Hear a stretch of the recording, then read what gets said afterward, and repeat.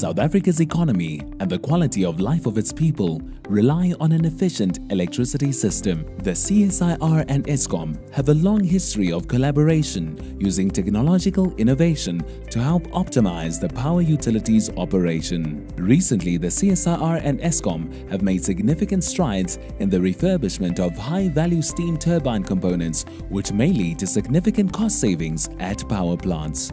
Behind me is a 660 megawatt low pressure steam turbine which is used by Eskom in our fleet of coal-fired power stations. Currently, of this specific low pressure turbine, we've got 30 in service and there's another 6 spare ones. These turbine rotors are running for about 50,000 hours between inspection intervals, and that's roughly about every 6 years. Then the rotors are removed from their plants, their casings, and they come here to Eskom's workshop at Rocheville for inspection, basically looking at wear and tear and possible cracking on the rotor body and the rotor blades.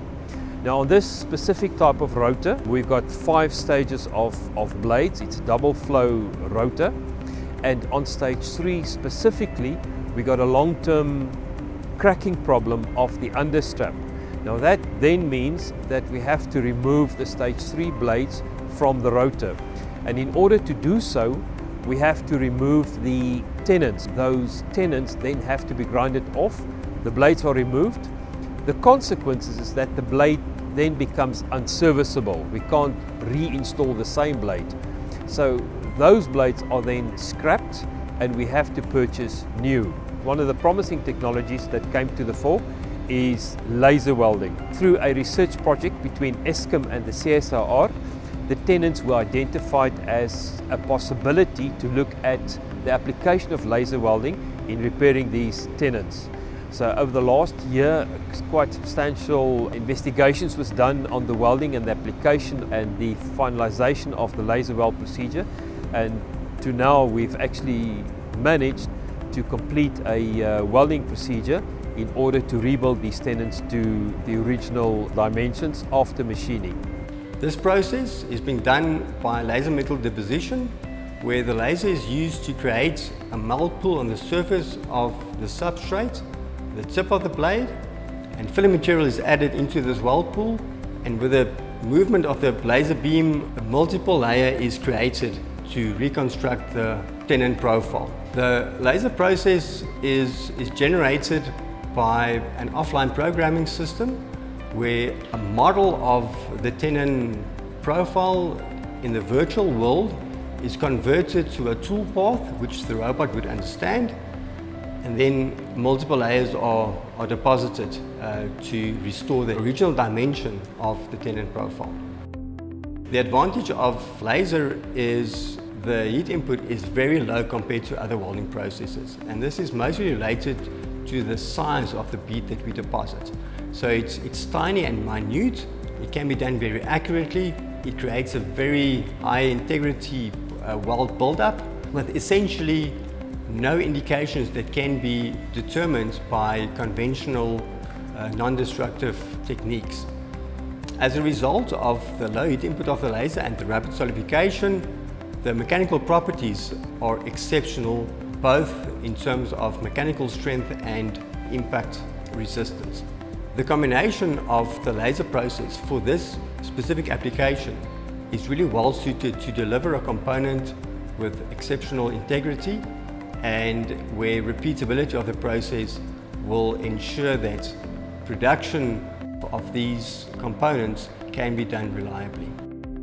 Turbines is probably the most highly stressed components in a power station. So you will find that as in the rotor that's behind me here, the blades which is subjected to a lot of forces, centrifugal forces. The stresses in there is put a very high demand on the material. These materials are not your common and garden variety type materials. It's very exotic type of materials, which make it quite difficult to just go and weld on these. You have to do a lot of research, development work to sort out your welding procedures. You must keep in mind that some of these turbines run up to 200,000, 300,000 hours. So the degradation on those can be quite significant. And on the blade specific, there's certain areas that is subjected to more wear and tear than other areas. For the last 3 or 4 years, there was groundwork done between Eskom and the CSIR, developing such a procedure where we can weld on this exotic type of material, doing this very critical weld in such a manner that there is no defect. It has to be defect-free, otherwise you might have these welds to dislodge during operation. And if you lose some of the blades on this turbine, the potential is there that you can have a catastrophic failure. The objective of this project is basically to recover a lot of unserviceable blades on the stage 3s. Now, currently we're paying about 20,000 Rand for a new blade. So 20,000 Rand times 128 times 2 on one rotor is quite a substantial amount. Currently we've got about 6 full sets of these blades in boxes, which is unserviceable. So if we can recover them at a fraction of the purchase price of cost, that will mean quite a substantial saving, and it will also currently make a lot of blades available for reuse to Eskom. The collaboration between CSIR and Eskom continues. Further applications of laser welding on steam turbine components include the refurbishment of erosion shields on blade tips and the repair of grooves and scratches on rotor journals instead of cutting them to smaller dimensions. The groundwork on these applications have already started, and as with the tenon refurbishment, has the potential to significantly extend the lifespan of steam turbines and lead to further cost savings.